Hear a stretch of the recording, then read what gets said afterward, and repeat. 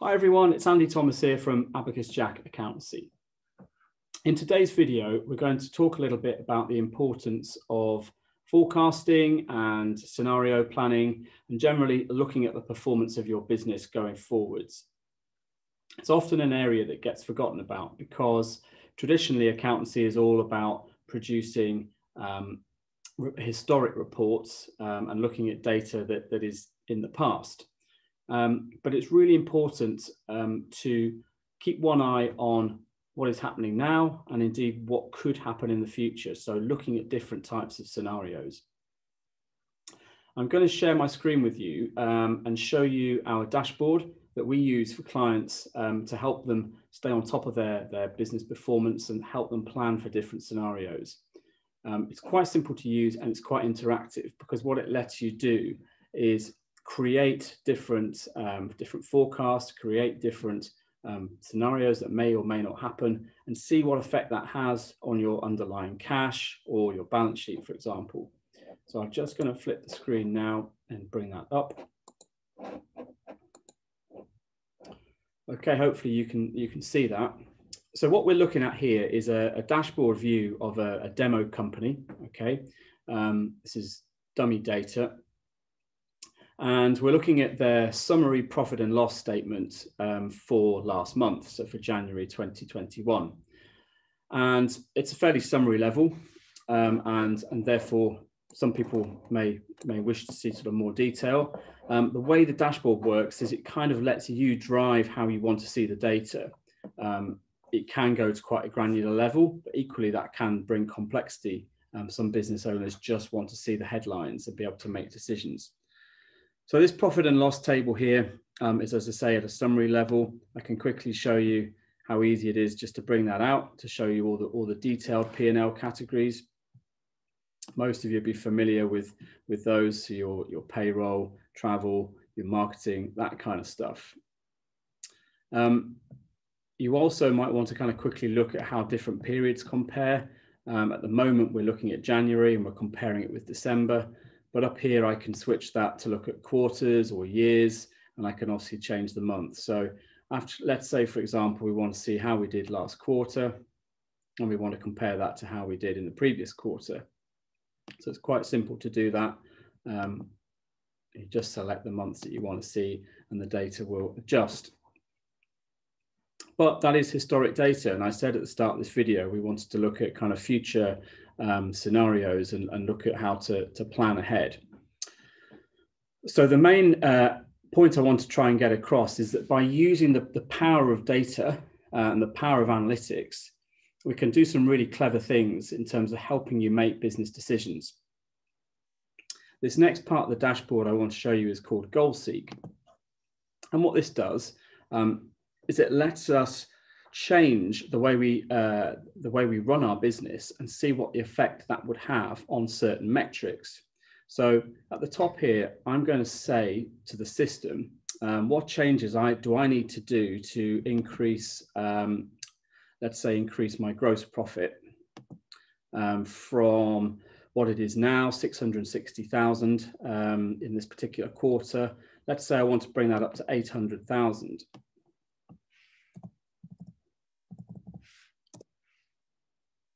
What the system is doing is it's basically giving you some options to achieve that goal. And this is actually really useful because what it's saying here is that as a standalone measure, you could increase your price by 9.37% and keep everything else the same. You could increase your volume in terms of what you're selling by 20% and keep everything else the same. Or you could reduce your expenses, for example, here, your cost of sales, your materials and your costs. You could reduce them by just over 17%, and that would give you your goal. But in reality, you're going to want to probably do a combination of each one. So I want to show you how easy it is to say, for example, okay, well, we're obviously in a price competitive market, so we can't change the price of this business of its goods by 9%, but maybe we could do 1%. Okay, so I put 1% in there, and instantly it's saying, well, actually, if you did nothing else but change just the price by 1%, then you're about a fifth of the way towards your goal there. Let's say again, volume wise, yeah, we're quite efficient. So let's say we could increase our volume by maybe not the full 17.5% it's telling us, but maybe we could do say 8% in there. Okay. So that tells us that if we just did those two changes alone, we're nearly halfway towards our target of increasing our gross profit to 800,000, so up nearly a third. Of course, the final one there is saying, well, if you are able to reduce your costs, that will help you go the rest of the way. So I'm going to say, yeah, I want to reduce my costs. I'm going to go a 5% reduction there. Forgot to put the minus in. Let's put that in.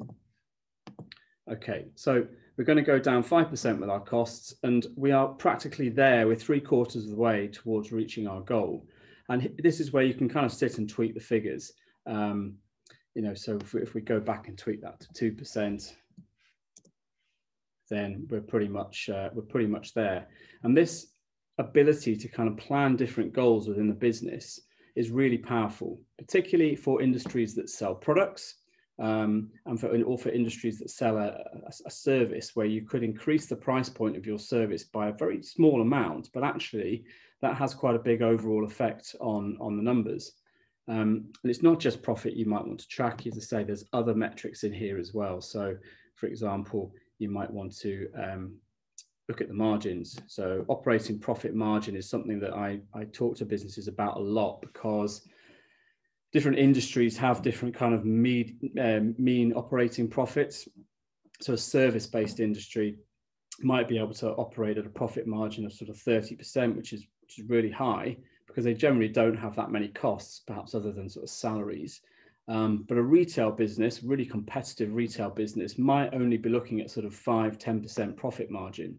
And one of the things we do with clients is we look at how other people are performing in the industry, and we speak to them about how their business compares to that. So again, if we wanted to increase the profit margin, and let's change a few of the metrics here. So let's say that in December, it was just nearly 9%, but we wanted to get it to 12%.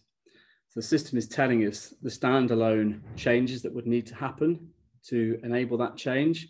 And we as business owners can then see, well, is that realistic? Maybe we can do a combination of these changes. So again, price, we'll just do a little price change, and we'll do a little volume change. And already we're kind of starting to see that we're nearly at the goal just by doing those two things. If we can, you know, reduce costs a little bit further, then that's good as well. So for those of you that are out there running your small businesses, I want you to try and think of small tweaks that you can potentially make to your finances and to your business plan in terms of your pricing and your costs, to maybe get some quite big changes to the underlying profits, or the underlying sort of margins of that business. Because a lot of us, we kind of go on month and month, we see money coming into the bank, we see the bills we have to pay, but do we really understand how we're performing, not just for our own benefit, but against other businesses in the industry? And there's tools like this that can help you kind of stay on top of that. And as I said at the beginning, 2021 is really going to be about staying on top of the numbers, and making sure that we understand what's going on. Okay, so I'm just going to show you a couple of other areas of the dashboard, although I'm conscious that it's quite a complex area to kind of put into a video. But cash flow is something that comes up time and time again. Cash flow is obviously the kind of heartbeat of most businesses. It enables what they're earning in terms of invoicing to then be converted to money that can be spent on wages, development, whatever it might be. And we present this graphically now. So what you're kind of viewing here is a view of a cash flow statement, but it's presented graphically to help you try and understand it.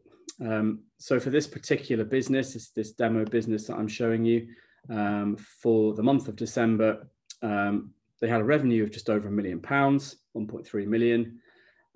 But you can sort of chop off from that straight away. They had the costs and expenses. And then they had some other kind of costs coming out as well, some taxes, that kind of thing.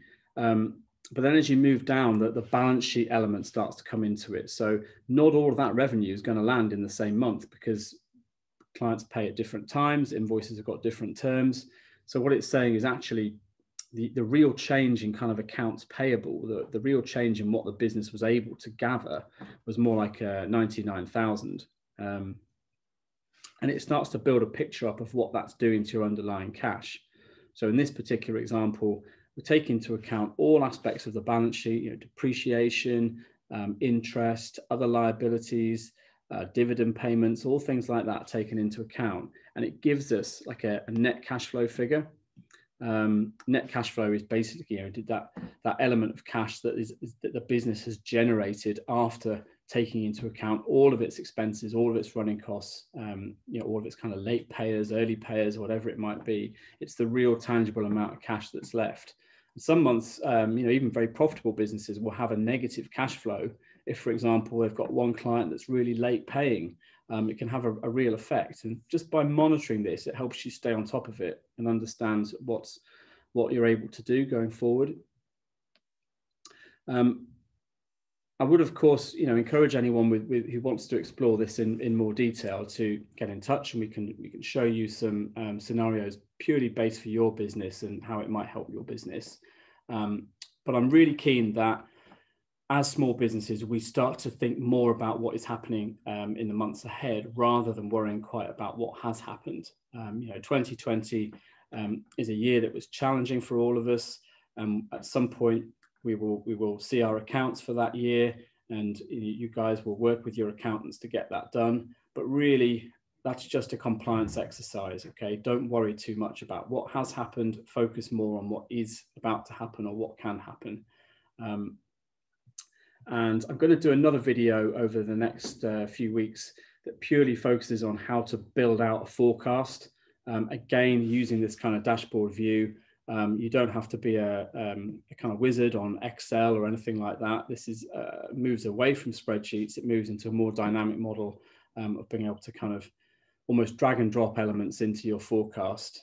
For example, your hiring plans, or you might want to forecast out when buying equipment, such as a vehicle or something like that. And we'll show you how to kind of literally sort of drag and drop those elements into your forecast very easily. But I think that's probably about enough for today. So hopefully you've seen that, you found that useful, and seen that actually by kind of using a bit of technology can really help you understand what's going on in your business and around the kind of performance.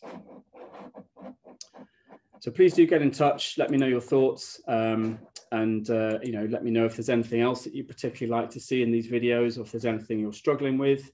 The more feedback we get, the more we can react to that and obviously try and help you out.